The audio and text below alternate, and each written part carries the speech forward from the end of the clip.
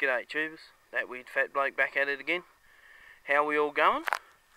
Thought I'd bring yous out for something different today and show yous a few old wrecks of cars that we've got out in the bush out here. This one here's a FJ Ute, FJ Holden Ute, and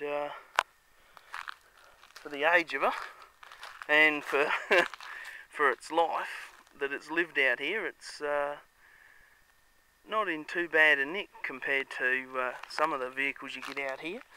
Take yous in for a closer look.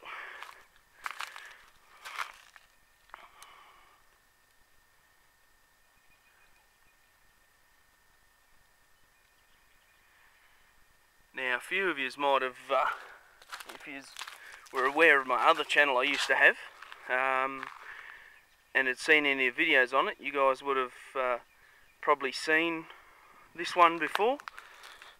But I thought I'd bring yous out here and give yous one last look, because apparently they are going to pick all these old cars up and get rid of them shortly. So thought I'd bring yous out for one last, get back a bit further, give yous one last look at the old girls before they clean them up, and they'll probably just end up being sent for scrap somewhere.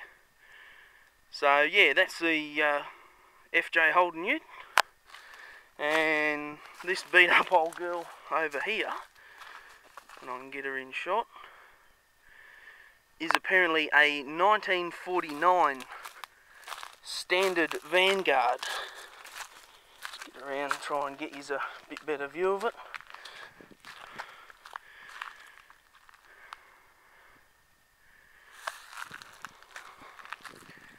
So yeah, it's a shame that they're gonna cart these all off, but that's the way it is, I guess.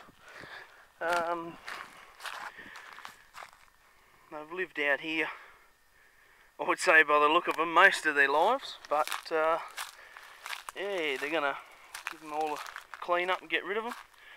Alright, we've got one more over here, which someone recently has tipped over the other way. It used to be sitting on its lid for years, or for at least 10 years that I knew of, and that's a FJ Sedan Holden, or FJ Holden Sedan I should say. Take these around, and as I say, the last time I was out here about 12 months ago it was sitting on its lid, but someone's flipped it back over onto her belly. So